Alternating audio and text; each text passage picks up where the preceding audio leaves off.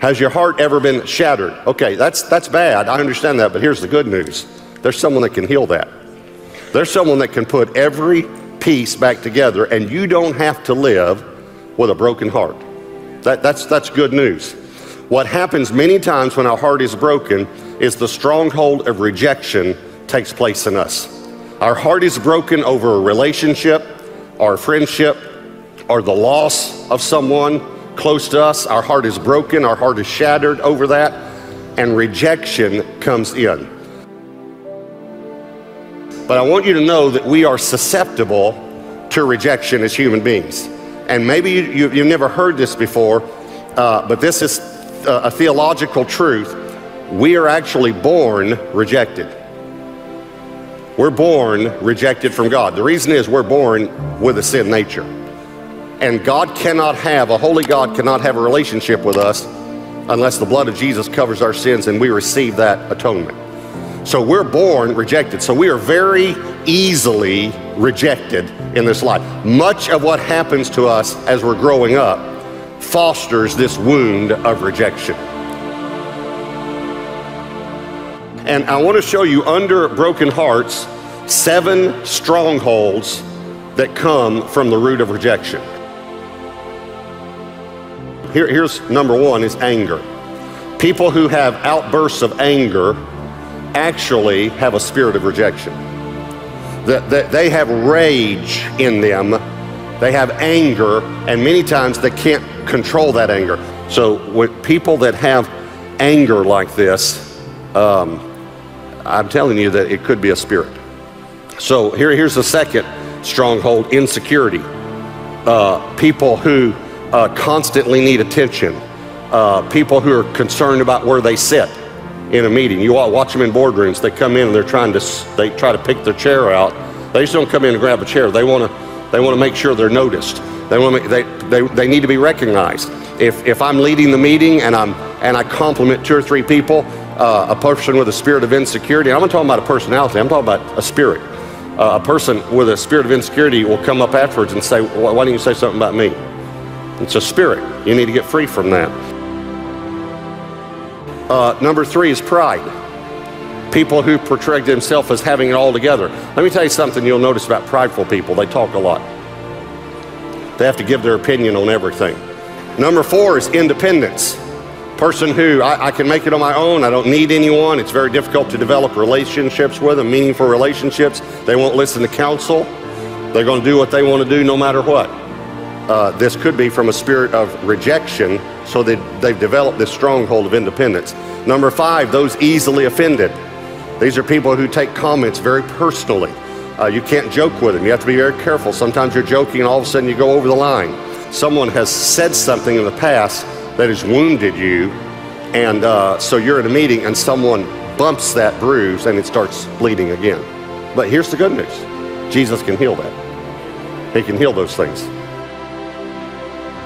Number 6, excessive shyness or loneliness. Now, again, I'm not talking about a personality here. I'm talking about excessive shyness or loneliness, a fear of people. And number 7 is control and manipulation. And I want to talk about this for a moment because every person that I've ever met that has a difficulty with control and manipulation, and let me just take it a little further, not just a difficulty, but a stronghold, a bondage in this area, has the spirit of rejection. See, when you have a spirit of rejection, you're very susceptible to being a manipulator because you have to control people around you and control their responses so they don't reject you. And what it really boils down to is you're so hurt because you've been rejected in the past that you want to control them so they don't reject you in the future. People who have a spirit of control and manipulation interrupt a lot. They will interrupt you in a conversation because it triggers something inside them. They don't even know it's triggering, but something starts to remind them in their subconscious, not even in the conscious mind, that of a wound in the past, so they got to somehow interrupt you and stop you from talking, especially when you're confronting them. If you're confronting them about something, instead of listening to you, they keep trying to interrupt you and stop you. They also will try to turn it back toward you. You know, you do the same thing. You know, you have this problem too. They're trying to just, let me turn the spotlight off myself. That's what they're doing. I tell you another way people manipulate, crying.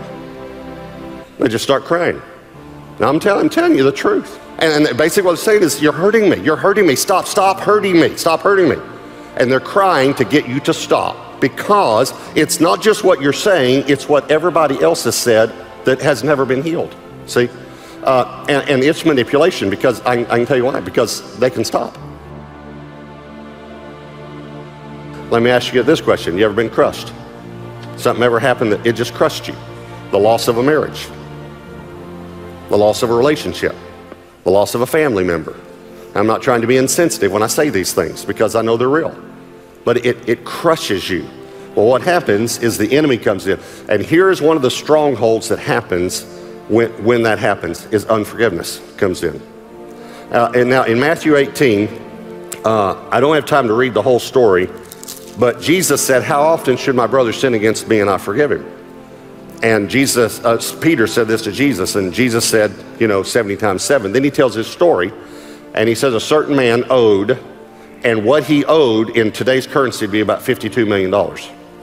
And he went to his master, and his master forgave him. Okay, that represents salvation. So Jesus is talking to us about a believer, a saved person.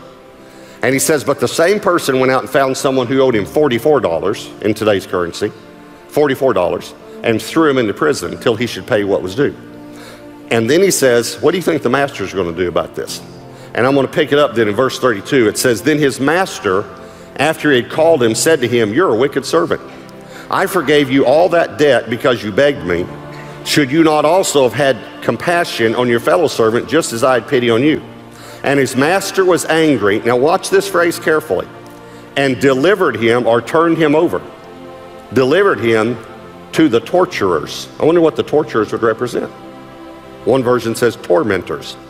Until he should pay all that was due to him. Now I want you to notice very carefully, Jesus tells the story, but then he says something that we really need to notice. Verse 35.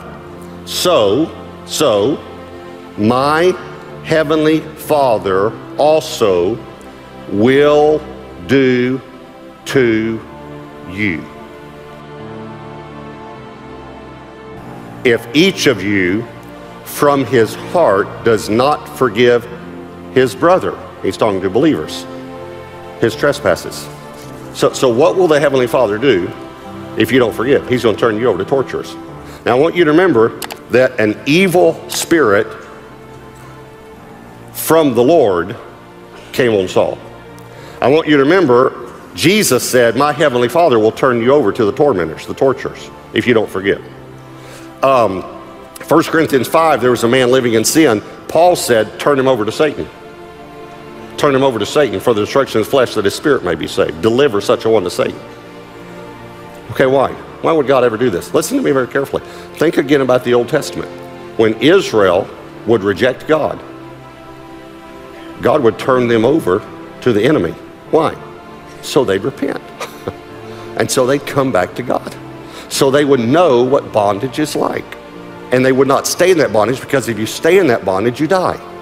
So if you're going to not forgive someone, he's going to allow you to be tormented so you will forgive. Because otherwise you're going to live a miserable life. He wants you to say, I don't want to live this way. I want to come back to God. The reason I'm saying this is you need to understand you can't be delivered until you repent. God is the judge. James 4:7 says, therefore submit to God, resist the devil, and he will flee from you. Please hear me. You can't resist the devil until you submit to God. Isn't it wonderful that Jesus said he came to heal the brokenhearted? I want you to know that if you've been hurt by someone, that person may never ever ask your forgiveness. He may never get on his knees and ask your forgiveness. But let me tell you who will. Jesus. Jesus got on his knees and washed the disciples' feet.